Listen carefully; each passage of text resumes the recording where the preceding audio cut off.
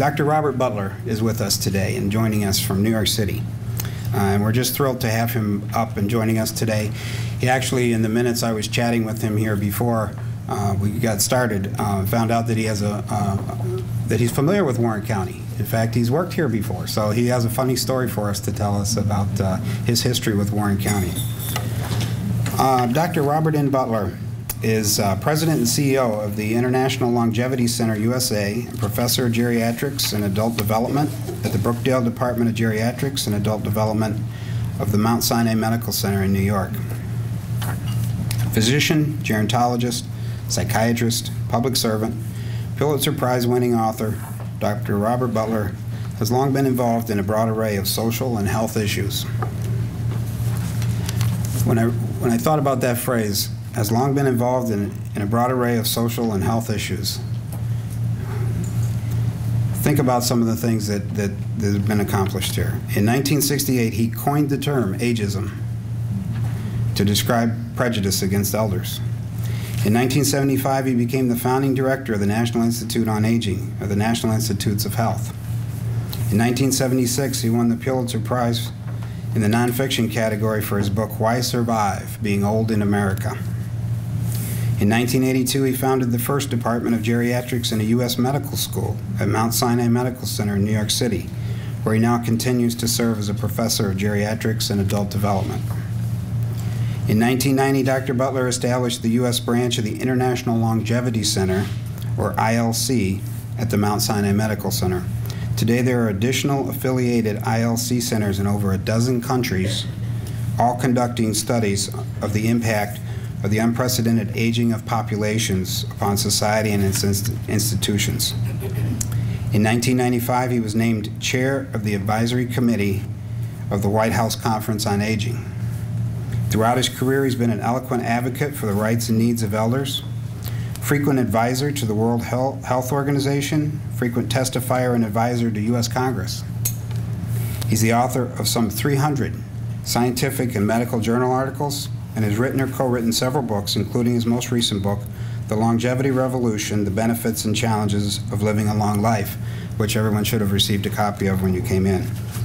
And now, in keeping with modern technology and today's popular format for public discourse, a frequent blogger on aging issues. On his blog that's aptly titled Ageism in America, I checked that out, which can be accessed on the International Longevity Center website. So please join me in humbly welcoming Dr. Robert N. Butler.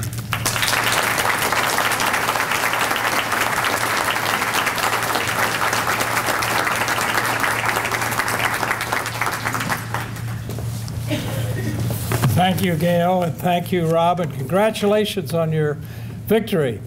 I think it's just great. I do have strong, wonderful reminiscences of this beautiful Adirondacks. So I'll just quickly tell you a story, but preface it by pointing out that Mark Twain, the great humorist, said, one of the advantages of old age is you remember things that never happened. But this did happen. In 1947, that's 62 years ago, a young fellow, pre-med, I'm working at the Sagamore Hotel as a house detective. And that was because they didn't have a job as busboy, which is the job I really wanted, because then I would have really made some money. So as a SOP, they gave me this job. And then one night, knowing I was a medical student, the boss said, disappear.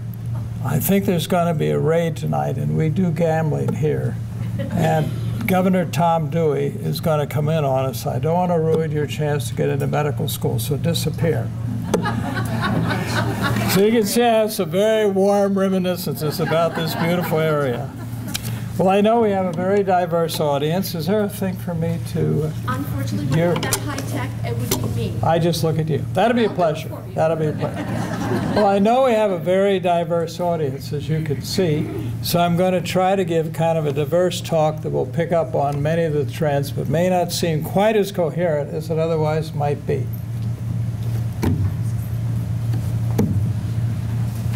So I wrote this book, The Longevity Revolution, as an endeavor to try to summarize some 50 years of my thinking about this tremendously important topic.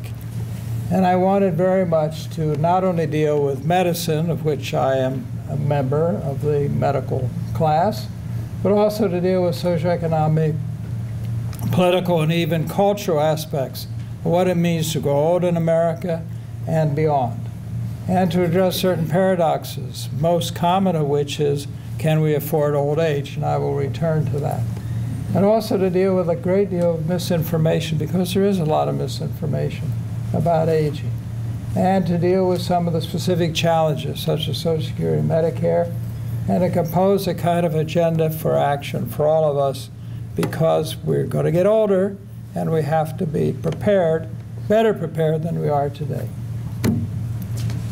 So most of you know that in the 20th century we gained a staggering additional 30 years of life. I've said that so many times, but I still find it mind-boggling. For example, in 1776, the beginning of our great country, the average life expectancy was only 35, and only 2% of the population was over 65. By 1900, the average life expectancy had moved up to 47, but only 3+% of the population over 65. Now, 100 years later, the average life expectancy, collecting both men and women, is 77, and over 12% of the population. But as pointed out in Warren County, it's even more remarkable.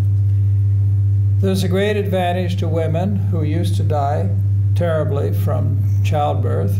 So in this century, the 20th century, the last century, we began to move up for an advantage for women, now about 5.4 years.